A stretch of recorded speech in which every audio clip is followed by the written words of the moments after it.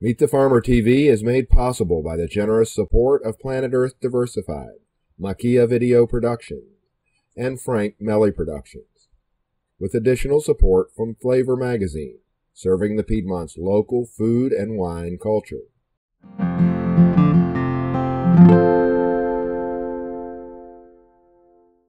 Hello, welcome to Meet the Farmer TV. I'm Michael Clark, a local farmer, engineer, and proponent of alternative agriculture. During this economic crisis, we will explore how you can benefit as well as support local community food systems. And so these are what we sell as the field greens that are, much lower priced, but they're tougher and grittier. We have to wash them. You see the larger tot soy, you're used to the micro tot soy. There's some of the big stuff. So this is one of the systems that we do to get multiple cropping out. And then this is a continuous production also. You can see the rows are in different stages. And we have, there is a special machine we built on that tractor over there for making these beds. Oh, okay.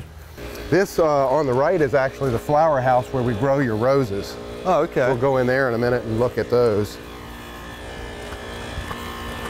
So these were all hot peppers and pumpkins this summer, and now we've removed our weed fabric and our drip irrigation, and we've retilled them and planted spinach. And we can see there are various stages of that spinach, so we'll have continuous spinach for you through the wintertime and into the spring. So it does grow then in Virginia all year round? Yeah, we can see here sort of a middle crop, nice little tiny, and sometimes we'll take these just as baby spinach, where we'll pull the whole thing out. But these are beets. So in your micro root mix, you get the baby beet greens. Correct. And here's the bigger version. Okay. And these are grown mainly for, instead of the bulbous part of the root, these are grown for larger beet leaves. Okay. Like this, where we would pick, you can see it's, if you want a baby beet, we've got that. Okay. But we've also got baby beet leaves. So we would go out and individually cut those to get those nice leaves. And we have the same thing here with the kale, where we grow a red kale. Okay. I remember getting some of that last year. Yeah. So this is and so we have to come out with scissors and select and cut these perfect little leaves. And you can see there's, we've been doing that some, and then we cut the big ones off so that we get more of the young ones growing. So everything is hand cut then here? Nothing's... Yes, there's no machine harvesting in what we're doing here. Okay. And it's all done specifically based on your requirements and specifications of that size and what you want. That's why they're not $1 a pound in a big case. Right. And so we'll see here, this is some spinach that we are harvesting right at this time. You can see he's cutting some of the baby spinach now. Okay. And we've been cutting it pretty hard for Thanksgiving, so there's not a whole lot left, but there is some. Let's go take a look. What are those larger plants? The big yellow things are, it's a Kinko Pak Choi. Oh, okay. And they're so yellow that everybody thinks they're bad, but they actually grow that size and color. But we don't sell very many of them because they look like they're yellow and gone bad, but that's their natural color. Oh, okay. Now you can see a mustard green here. That's a brighter color. And so you can see this is a nice little mustard green. Oh, okay. You can taste that. Got a good bit of spice and fire to it. Needs a little bacon. Yeah. And then these are what he's cutting right now, these baby spinach leaves. So you can see we have to actually go through and find the leaves that we want, allow the other ones to grow, and then if it's not so rainy, we'll actually be weeding these by hand. We can use some tillage in between, but it's all by hand through the middles of those rows. Okay. So how long does it take to get that large? Well, this is probably from the end of July, beginning of August. These rows were planted right at the sort of the end of one of the melon seasons. So we tilled in those melons and recycled the plant waste and put in these fall greens. Oh, okay. So it does take some planning, many months ahead to put in the right sequence of things. Right. So actually in the beginning of the year, we're looking at each of these beds and rows saying, all right, we're going to grow melons and they'll be finished at this time, and then we'll move in the spinach. The peppers will go on till frost, so they'll get the later spinach. Right. So there's a whole sequence of things. It's almost like you moving customers through a restaurant when you've got more customers than seats, how you set your reservations up. Okay. So we're doing the same thing in the farm. And if a big party cancels, your whole scheme gets messed up. Correct. So we have the same situation here. So then do you grow in each individual row multiple things at one time? Or? We can. These are just sort of volunteers that came in that were intended to be spinach, and some of the seed from the other crop remained. And that's part of the natural growing system without herbicides. We don't totally sterilize the soil each time. Right. So you'll get self-seeded residues from the crops previously. Okay, so these are the things we're growing outside, and we grow them year-round. We also grow some more tender things inside. So we'll cut some spinach to take into the restaurant later.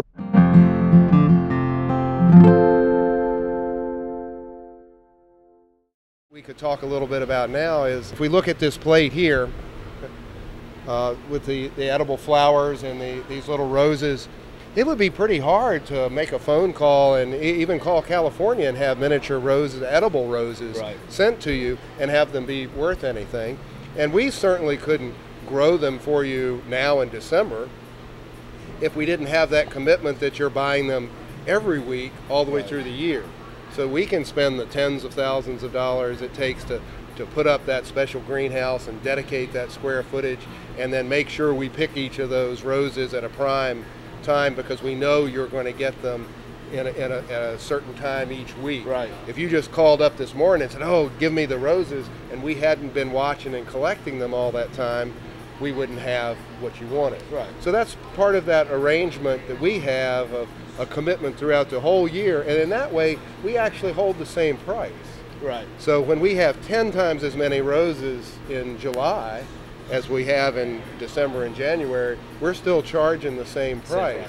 So you're able to do your food costs. Do your accountants ever get a clue on that this commitment actually is meaning that you're not getting a spot? I mean, here we are in a world that oil is $49 today, and it was $149 a barrel 3 months ago. 3 months ago. And so the consumer doesn't trust prices anymore. Right. They think it's all fake. Right. But you and I are really working hard to keep these long-term arrangements, and having the same price on some produce year-round is a pretty odd thing. Right. And I mean, and that's where you brought up earlier, you know, that's the benefits of having a partnership and being local, that you and I can sit down and you and I may argue on some things, but normally we both come out on top, where I'm getting what I need and you're getting what you need. Where if I was trying to buy this from California and I'm on the phone arguing with somebody, they could be holding the phone out here going, I'm not listening to you anymore, and have no clue of what I'm saying. And by that, I get angry, I stop using them, and all of a sudden on our dishes you start seeing things, you know, beautiful flowers disappearing. You know, a lot of people, still today, a lot of people don't understand that you can eat these roses or eat the violets, or to them a garnish is a garnish. It would be like sticking a piece of plastic on top of your food and they're picking it up and setting it to the side. But as time has been going on, and we educate our staff to let them know that you can eat it, and we're actually putting other things than just taking a rose and popping it in your mouth and eating it, because that is foreign to a lot of people. We're starting to see more and more and more people actually taking advantage of what we're putting on it by saying, hey, that is local. You want to support the local movement, don't just pay for it, actually try it and eat it. And people are actually starting to do it now. One of the things that's happened to us as growers many times is we will have a grocer or a chef will say, please grow me this. I want yellow heirloom tomatoes. I can buy hundreds of pounds of heirloom yellow tomatoes. Do that for me next year. And we do it, and you know, and we spend months getting that ready. Right. And we show up when we've got all these beautiful tomatoes, and there are 3 of our buddies the same day walk into the same door with the same tomatoes. Right. And that's been a real common approach that kind of comes from that accounting side. Get the suppliers fighting over your business, and then when the 3 of them are standing there and you can only buy from one, the guy that's willing to go lowest gets the sale, you get the best price. But for me, what I've seen is then all 3 farmers refuse to grow those things ever again. And that's really where, you know, it sounds redundant, but it's a relationship that we built. You know, if you tell me you can give me something and you say this is the price, then I factor that into my dish. And in theory, I shouldn't look anywhere past that. You know, it is tempting sometimes when people come in and it's the same product, but then it really comes down to cutting it open, putting a little salt and pepper on it, and popping it in your mouth, and comparing it. And I've done it with, you know, beef cuttings, seafood cuttings, all those things, where I bring in those three guys and sit them down and say, listen, I believe all you guys have the best product, and you might be the cheapest and you might be the most expensive, but let's see what tastes the best. And if we sit down and we cut into those, you know, technically the same heirloom tomato, and we put a little salt and pepper on it, and we all at the same time eat it, and you go, that's good. Or one has no flavor to it, and then the other one has just a little bit of flavor, and you're the guy that's got the most flavorful tomato, and you're the most expensive tomato. To me, it's better to buy the most expensive tomato because it carries the most flavor. I feel like that's where a lot of restaurants and chefs kind of go to downfall, because they'll look at a price on something and say $15 a pound versus $7 a pound. But when you actually taste the $7 a pound item, and you're like, well, there's really not a whole lot of flavor to that, and you taste the $15 a pound item and you're blown away because it tastes like it came right out of your backyard and you grew it yourself, then it should be justified that you're paying $15 a pound, because what you're actually giving people, and if it's $30 on a plate that you're eating, you want them to eat the best thing possible that you can get into your own hands. So, well, that's interesting. So really what you're saying is the price is the only thing that's really quantified about the food. Right. And it really depends on someone like yourself, a chef, to quantify that other part of what is the standard of the flavor. I mean, if you buy vitamins, you get some milligrams, or you get some test result from a lab that's supposed to tell you which pill has more of the active ingredient. But with the flavor in the food, it really is up to your artistic decision, and you don't ever give a number to the accountants that they can put in that spreadsheet to factor that this $1 thing only has a tenth the flavor, so the $2 actually is half the cost. Right. And to me, I've always had the mind frame, you know, and it's really only been the past couple of years since I've really broadened my knowledge and taste buds on things. But a lot of people go by recipes. You could go by recipes on pastries and desserts and those type of things, because it is more of a science where you have to have the right proportions on things. And I've been a chef that, you know, people constantly harp on consistency. And you can be consistently bad as a company or a restaurant, and you'll still have a ton of people come and eat your food, but that's what they expect. So when it stays that way, it stays that way.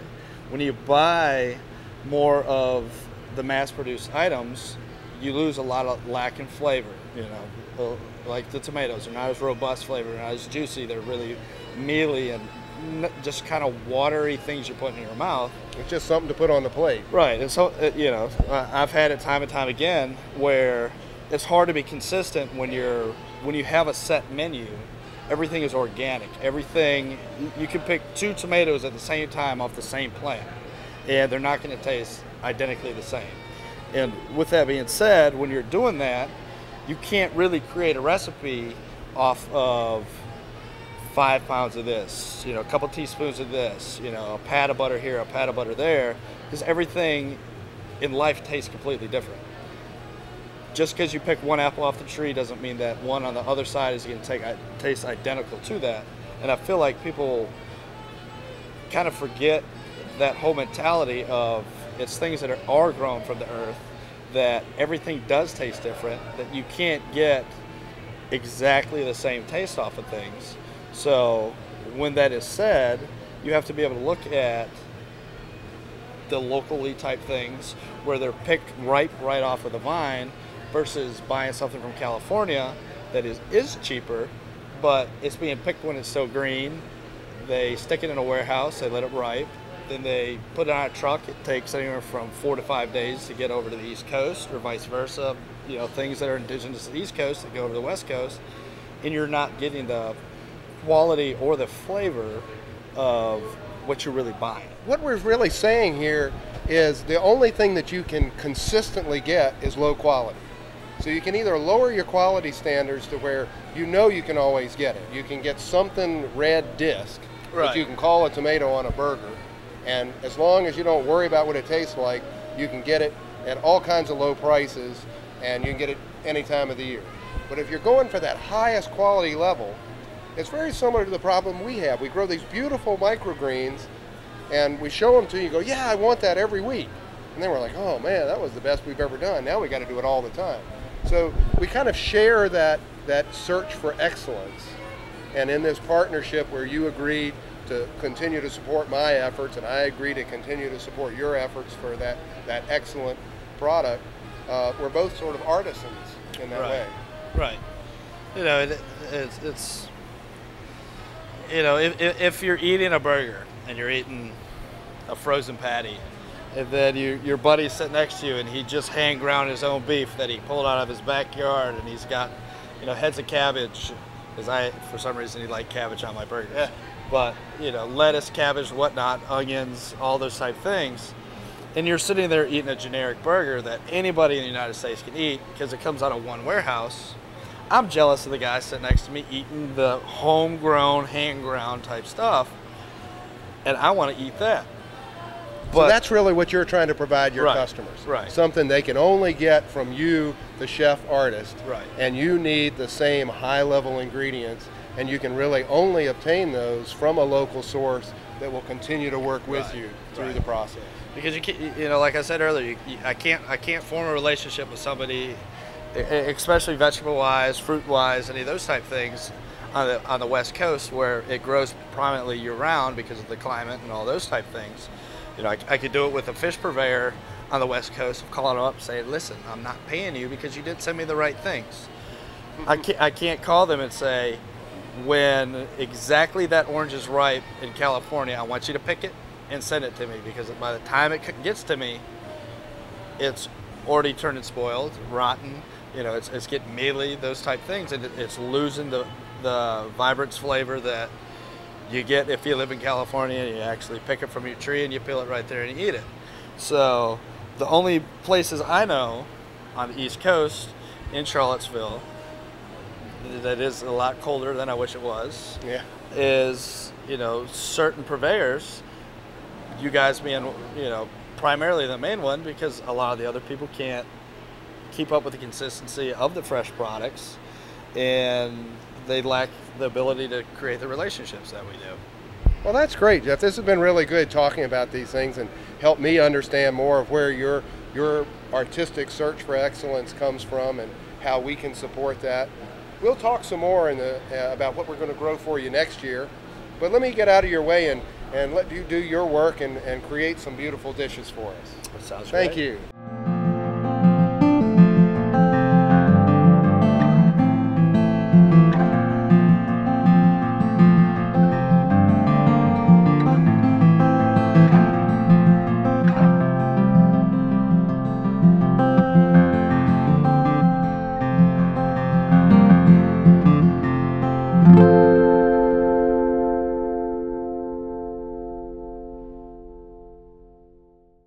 So Amanda, tell us about the different things that you use, drinks and simple syrups, and a Thai basil syrup, a rosemary syrup, and there's something called Liquid Love. Tell us all about that.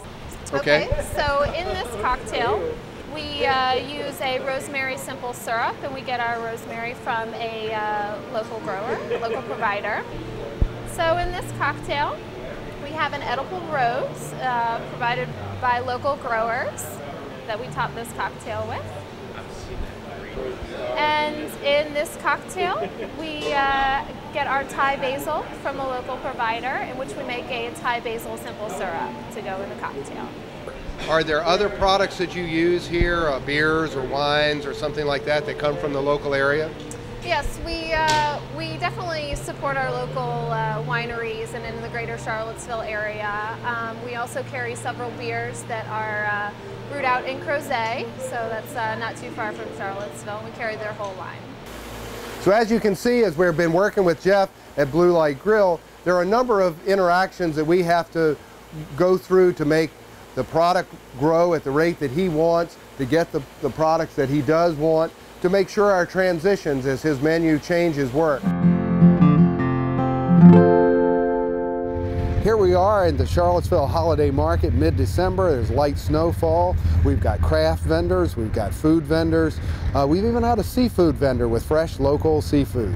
So let's talk to Stephanie Malloy, the city market manager, and find out more about this holiday market and how the city market went this year. How has the city market been performing in the recent year compared to the last years? And how many years has the market been going on? The city market started in 1973, and it's been increasing by leaps and bounds. Especially, I only have experience since 2003, but sales, we reached over almost 1.1 million this year, just for the city market. We also have Farmers in the Park that was started last year, and that is a Wednesday afternoon market from 3 to 7 at Mead Park, and that actually did really well this year too. It did better than its pilot year, and so we were pretty excited about that. So the past year, it was the record-breaking year of all the years the market's been going on. Oh, absolutely, yeah. This year we broke 1 million, and I think the most ever sales was 2002, I want to say, and that was like 413,000. Wow! So this year's more than double the previous record. And did you work with the Piedmont Environmental Council on the Buy Fresh, Buy Local campaign? I have, and I continue to work with Piedmont Environmental on lots of different things. So we're working on a conference for food processors now, and I work with the extension Well, tell me about office. the food processors. We just did the whole kitchen inspection thing with VDAX. VDAX and Alan Ollinger. Yeah, and he's actually lives right out near me, and we went through all kinds of things, and he came through and said, "Oh yeah, it's all beautiful." So, yeah. After you filled out piles and piles of paper. Yeah. One of the things we're trying to do also with VDAX and Todd Haymore, the Commissioner of Agriculture, is to get them on camera talking to us and telling us about what's happening, so that people can see that they're really trying to help the growers. It kind of comes across when Alan comes there and says, "You can't sell that," or "Your scales are condemned," or when those inspections happen, they get kind of a bad side, and then everybody wants to fight them. Yeah. And there really is, their charter really comes from, let's help the people not make mistakes, so they don't have errors, and then we'll stand behind them. So if they come and inspect your kitchen and then somebody says they got sick from your food, they're on your side saying, we checked they did what they needed to do. So they're really trying to help you with some of that liability. So we're trying to get a good story to show that they're not, because Alan said, I hate coming inspecting the markets because everybody thinks I'm this bad guy shutting them down, and all we're really trying to do is just get these, and the requirements aren't that difficult. No, they're not. And if you and they really are best management practices, which every farmer wants to do anyway for saving money. So. If you could tell me a little bit about, because I know you get caught in the middle of that sometimes, where vendors are like, why are they doing this? And we have a segment with Christine talking about the law that they got through and the not for resale labels. Which so I found very confusing this year. I mean, I understand, I thought I understood the thing that they got passed, and I ended up that I didn't really. What was the confusion? Well, we found out when Alan came to the market, this sticker only applies to certain things, and like baked goods, non-hazardous foods, not hot pepper jelly, not things with eggs in it, so, which is kind of confusing because cake has eggs in it. Right, but it's not a hazardous food. That's right. But a custard is. Right. Ice cream's hazardous, but not cake. Yeah. Okay. So it's just kind of confusing. Yeah. And so that's one of the things that I'm working with PEC and the Extension Office to try to create a conference. It's still we're just planning it now, and we're more or less trying to, get a meeting time that everyone can come. So is this a conference to get the vendors and the officials together just to talk about what it is? Yeah. We're trying to break down the intimidation factor, because it is intimidating.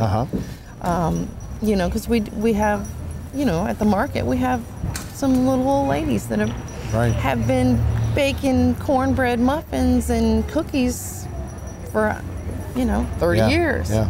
Well, they don't want anyone in their kitchen, and I understand that, and I respect that, and that's why the Christine Solemn John Coles thing was so wonderful for those little old ladies that are just baking non-hazardous things. So they put a label on it that's not for retail, not for resale, and that's totally fine. Right. There's something going on now where some vendors think the market ought to go to November instead of October, or through November. And I know you had sent out an email about that, didn't get much response, and one of the vendors is kind of taking it on to search a little farther. Can you tell us a little bit about that? Well, I mean, basically, there's a vendor who brought the idea up to me, and of course, I think it's a pretty good idea, as long as we have produce into November. And I guess it really depends on the year, what you have available. Some people have it all year.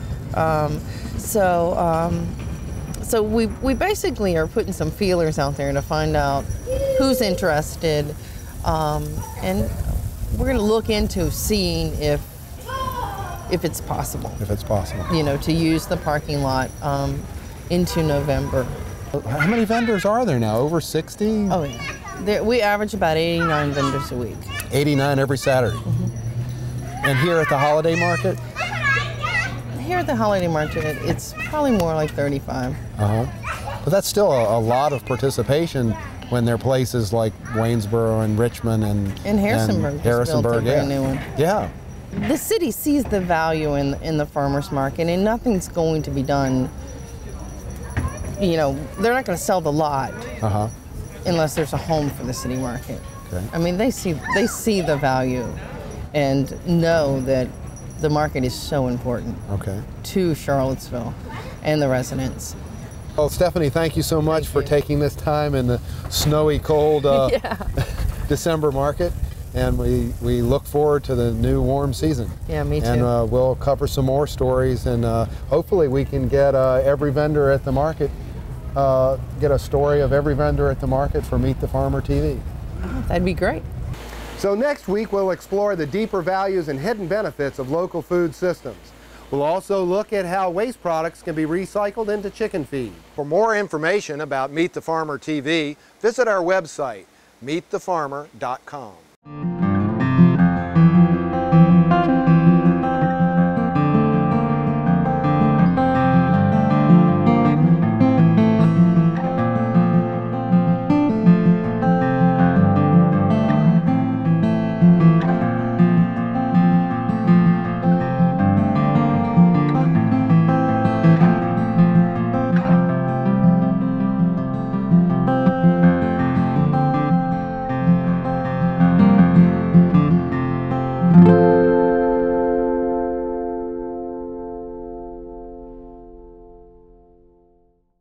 Meet the Farmer TV has been made possible by the generous support of Planet Earth Diversified,